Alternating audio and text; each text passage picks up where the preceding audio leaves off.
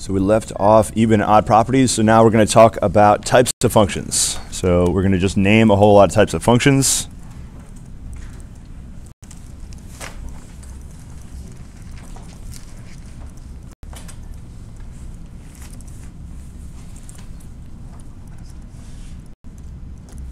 So we'll start out linear.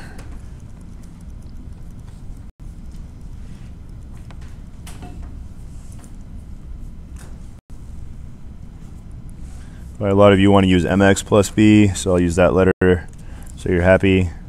Mx plus b. All right, there's linear. What about a constant function? I didn't write that down, but a constant function would be basically no x's, just a number in there. So we got linear, a power function.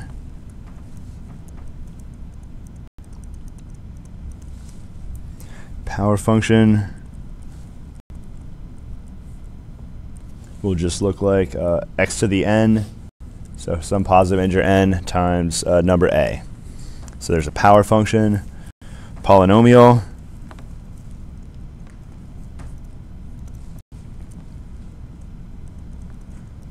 So one way to think about a polynomial is basically the sum of power functions.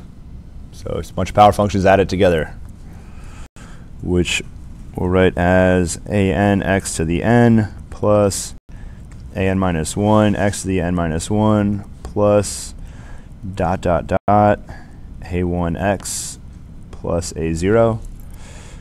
Now 3 dots means continue the pattern. So what is the pattern? If you've written 3 dots, the pattern should be obvious on your paper. So basically just keep decreasing the power, the n minus 1, n minus 1, decrease to n minus 2 as you go over and over and over until you get to a1 x to the first, a0 x to the 0 power right there. But you don't have to write the 0 power down. So there's polynomial. Rational.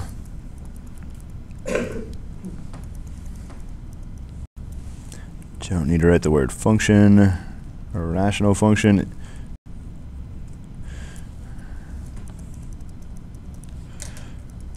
It'll be a polynomial over another polynomial. So one polynomial divided by another polynomial.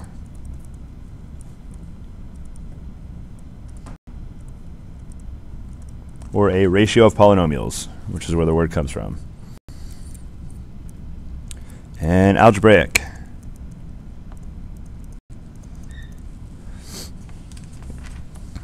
Basically rational functions with fractional powers.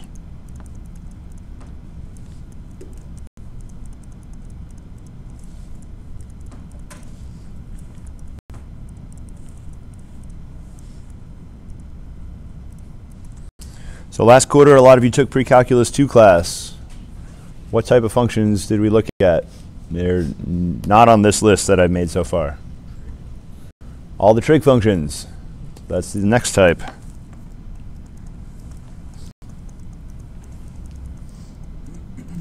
So that'll be things like sine, cosine, tangent, secant, cosecant, cotangent, and all those fun functions. All right, a few more types. Exponential, logarithmic. Good news is we're not going to do those until Calc 2. So exponential logarithmic functions exist, but we're not going to do them until Calculus 2. So we'll write them down and then cross them out.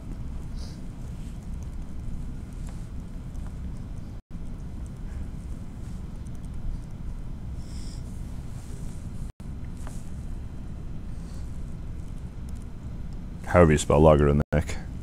So that is next quarter.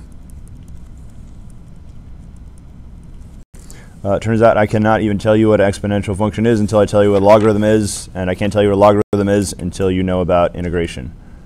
So you are quite a ways away from knowing logarithms at this moment, even though you know a lot of properties about them already. All right, combining functions. So that is 1.2. So that's our next section.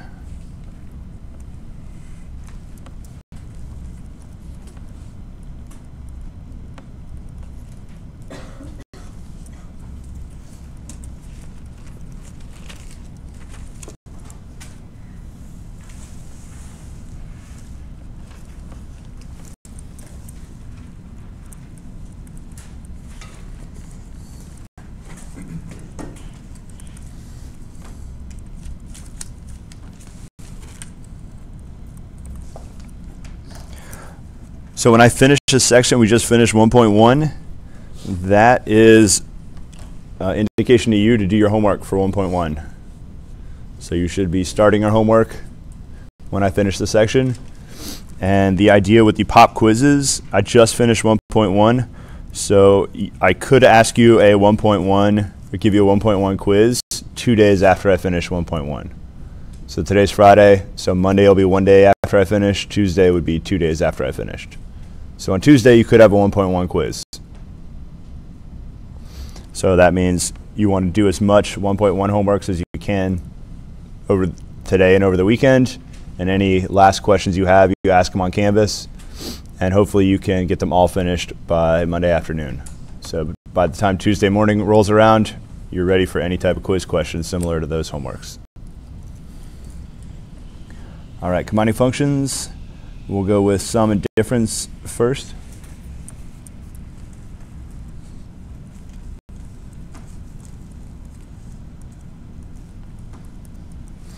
So if you see two functions being added together, f plus g of x, what we really mean is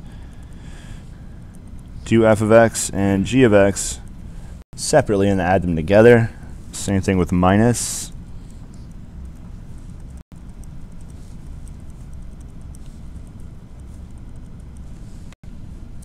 And products.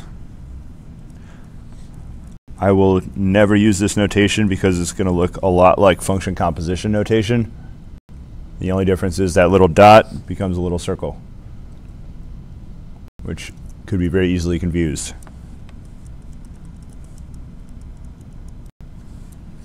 So that's f times g, and the last one f over g of x. Now you have to be a little bit careful about domains here. Most of them are the intersection of the domains of f and the domain of g. So this on the right makes sense as long as x is in the domain of f and the domain of g. Then it would make sense to plug it in. Same is true for all four of these. You have to be a little extra careful. The last one, not only does x have to be in the domain of g, but g of x better not be 0 also. So anytime you divide, you want to be a little bit careful and make sure this is going to be equal when g of x is not 0. All right, composing functions.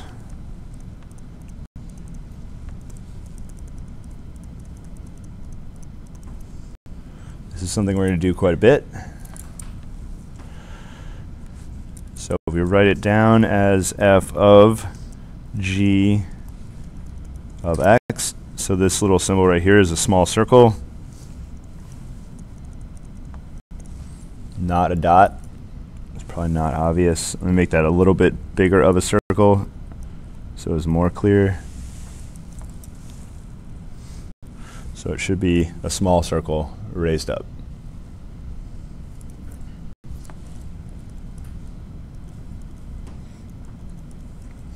So I call these cannibal functions. Is one function eating another function. So instead of just eating x's, is actually eating a function. So there's a few ways to think about this.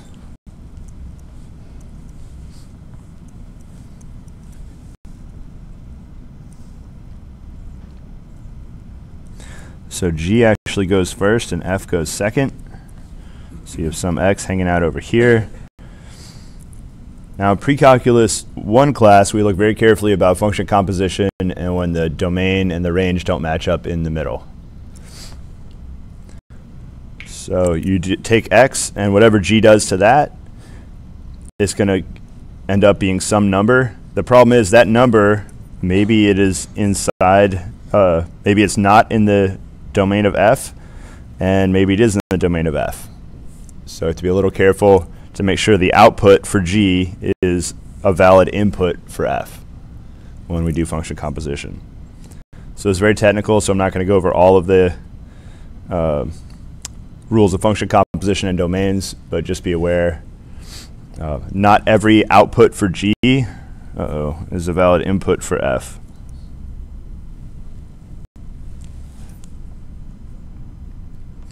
So that is function composition. Yeah, I can try to write the domain quickly. So domain of f of g is all x in the domain of g such that g of x is in the domain of f. So it's everything in the domain of g, but you have to be restricted a little more and make sure that all those g of x's are in the domain of f.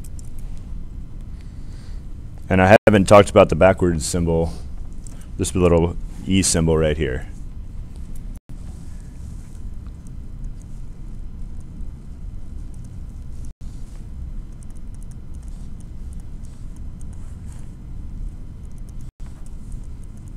So that means is an element of. So this says all x which come from the domain of g, or all x's that are elements of the domain of g.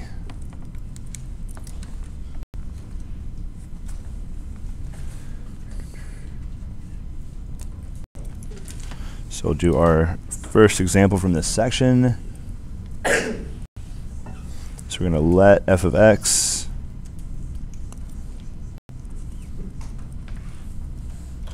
equals square root x,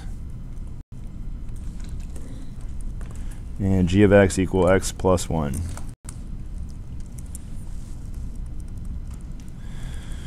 So let's find f of g of x.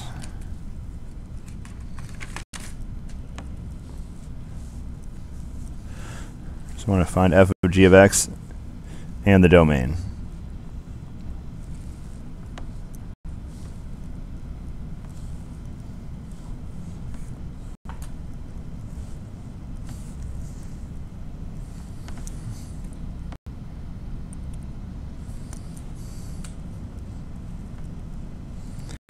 All right, so f of g of x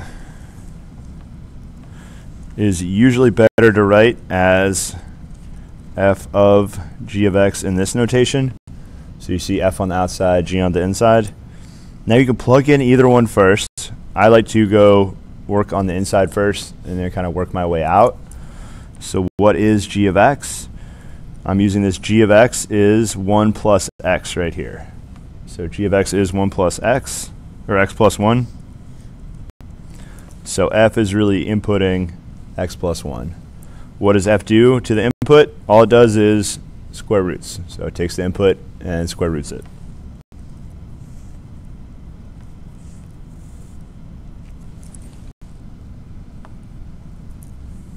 So there is f of g of x.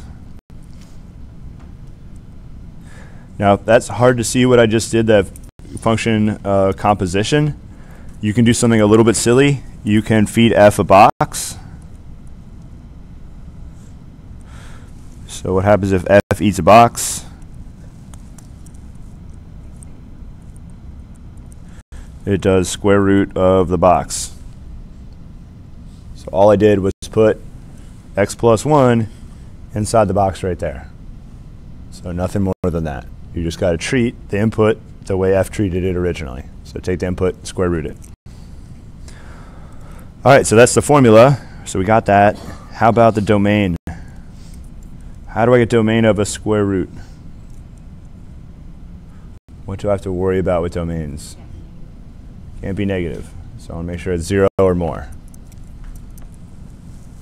So domain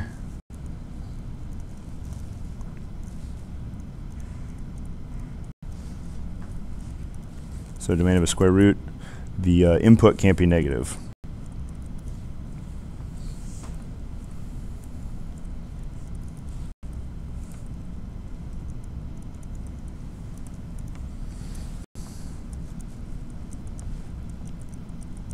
So I'm going to take the input, which is x plus 1, and then set up an inequality and say that has to be 0 or more. So I want to know when is x plus 1 more than 0, or greater than or equal to 0. So easy algebra to solve. Subtract 1. Negative 1 less than or equal to x. So number line here is negative 1. Do I want numbers to the right of negative 1 or to the left of negative 1? Well, I should say to the right of -1. So that'll be, I want everything over here. And now I have to decide, do I want to use, is it okay to use -1, or do I skip it? So it's okay to use it, so I'm going to go square bracket at -1, and you always go open over at infinity. So we got infinity right here. So our answer for domain f of g, so square bracket -1 and comma infinity. You're always going to use open parentheses at infinity or negative infinity.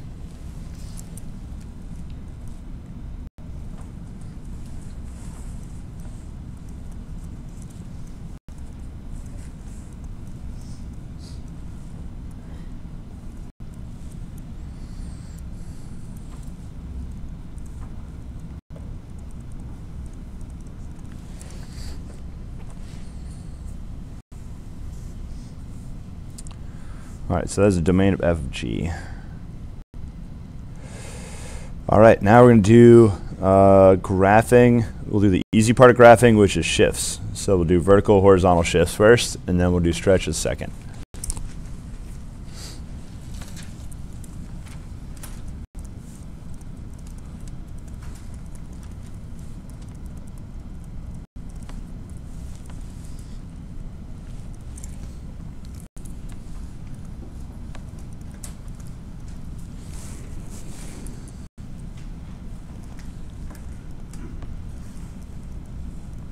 So we'll do vertical,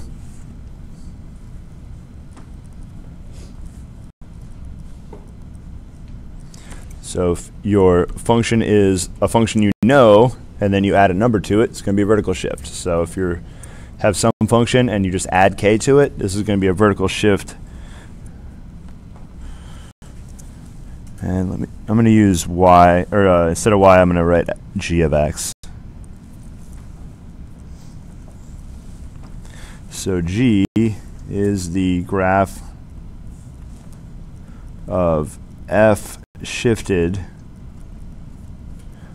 up k. So you know what the graph of f looks like. You just take it and shift it up k units, and that'll be your graph of g. Horizontal.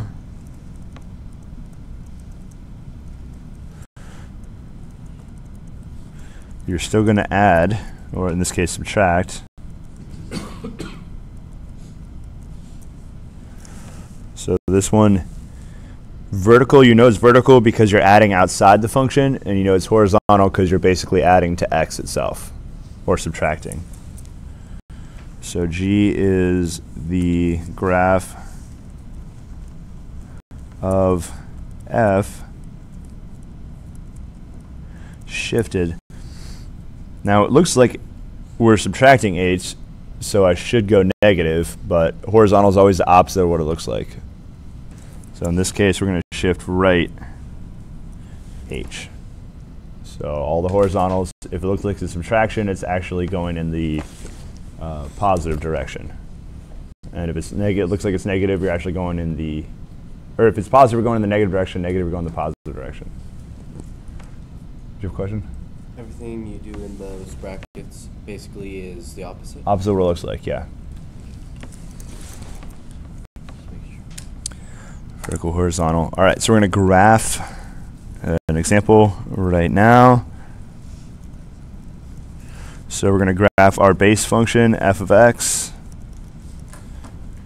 is square root of x. All right, how do you graph a function you're not familiar with? Plot points. So we call that the clueless method. So if you don't know what to do, you can plot points. You may be doing that for years and been clueless for years, and that's fine. If you took pre-calculus, you already know what the graph of square root x looks like, so you don't need to use the clueless method.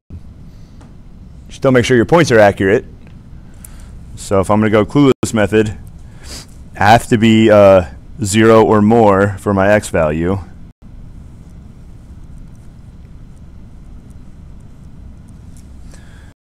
And what's the next good x value to use? 2 is not great. So I could do 2 and 3, square root 3, but 4, square root is 2. So I would just skip the 2 and the 3 and just go right to 4. So plot that out.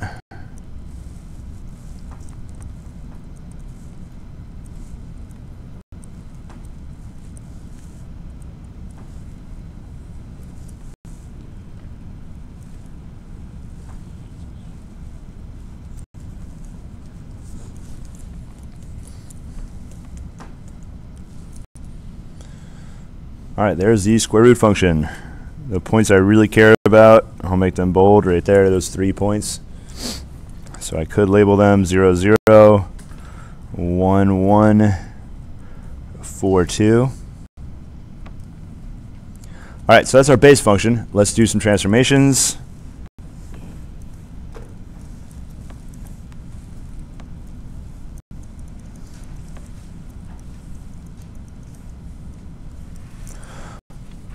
All right, horizontal or vertical shift on this square root x plus 3? Horizontal. So I'm definitely going 3. Do I go 3 to the right or 3 to the left? Right. So I'm going to go in the negative direction, which way is left? That way is left. So we're going to go 3 to the left. So one way to do it, just think about your x coordinates were 0, 1, and 4. Just take them and move them to the left. So if you're a visual person, do that. If you're not a visual person, just subtract 3 off each of those numbers. And go ahead and redraw that graph right now.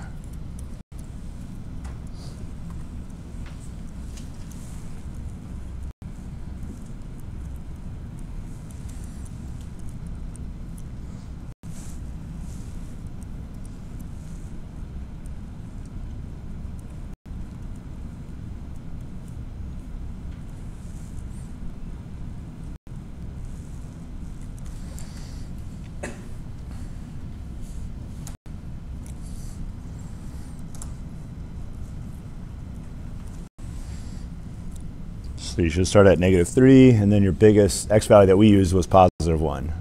So just shift them all left 3, and that should be your graph.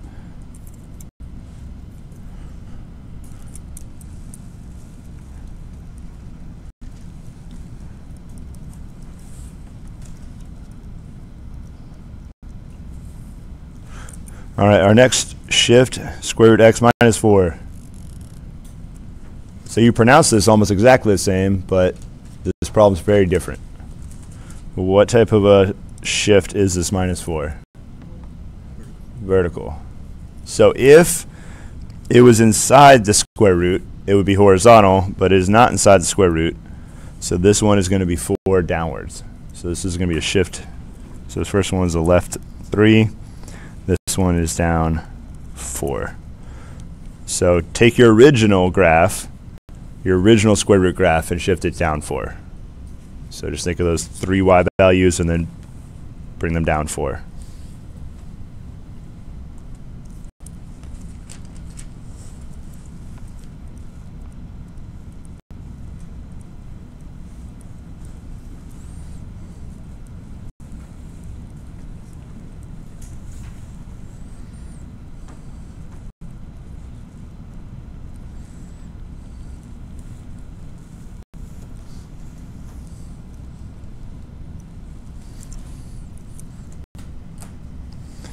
Now, a lot of times graphs can be deceiving. It looks like there may not be an x-intercept on this graph. But if you remember all the square root graphs, they keep going up forever. So there's no maximum y value. So you're going to pass through 0 and all the bigger y values. All right, so what's after stretches when it comes to graphing? Compression. Compression and, oh, did I say stretch? I meant shift. So there's stretches or compressions after shifts, also known as scaling.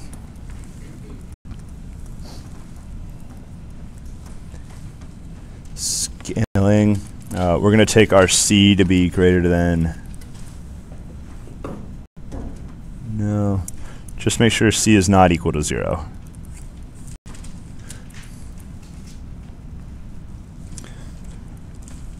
We'll do vertical first. Horizontal is a tricky one. We'll save that for the end.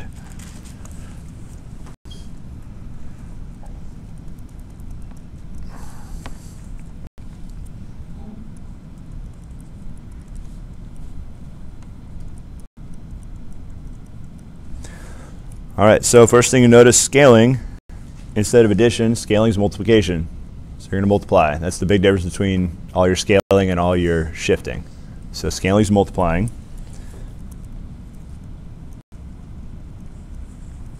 So the graph of G is the graph of F stretched or scaled vertically by C. And the way I write this is I write the number C and I do a vertical like double arrow. Now scaling is a lot harder to see than shifting. Shifting is kind of easy. You don't have to distort things. You just slide them up, down, left, or right. But when it comes to scaling, they actually get distorted.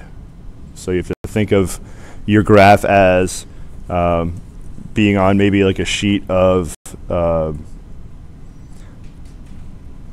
don't know. I always say silly putty, but it doesn't exist anymore. Oh. I'm too old. You know silly putty? So if you stretch it, it deforms the shape that's on there. That compression doesn't work with silly putty. It just turns back into a ball. So compression doesn't really work, but you can't stretch it out. All right, so that'll be scaling vertical, now horizontal.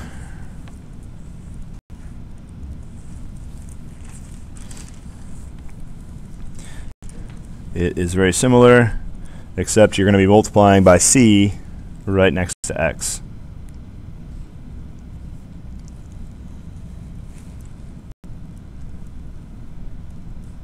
Now your book writes it like this, so we'll go with that notation. So it'll be 1 divided by C times X.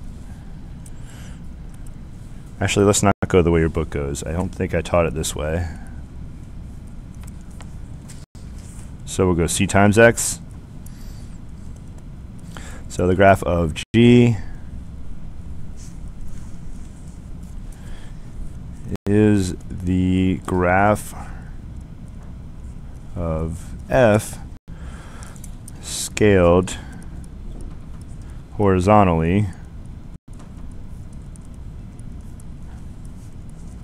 by. Now everything is backwards, so it looks like you should, if C is 2, for example, maybe it gets twice as wide. Everything is opposite. So it looks like you're multiplying by 2, you're actually going to compress it half as big. So you're going to scale horizontally by the reciprocal. So don't multiply by C, think about unmultiplying by C or dividing by C. If C goes negative, is the whole thing just going to flip too? Yeah, so in either case, if C is negative, you don't just get your stretch or your scale, but it will flip it as well.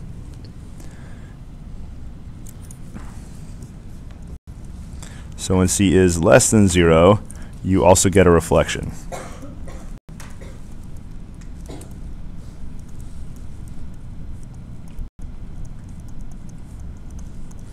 Now, why was I careful to say that C was not 0? What happens in a vertical scaling if C is 0? It'll crush it down to basically the x-axis, so it's very boring. Horizontal is even worse. Technically, if you put 0 in there, you would also have a constant function as well. So it breaks down. It doesn't work with scaling by 0.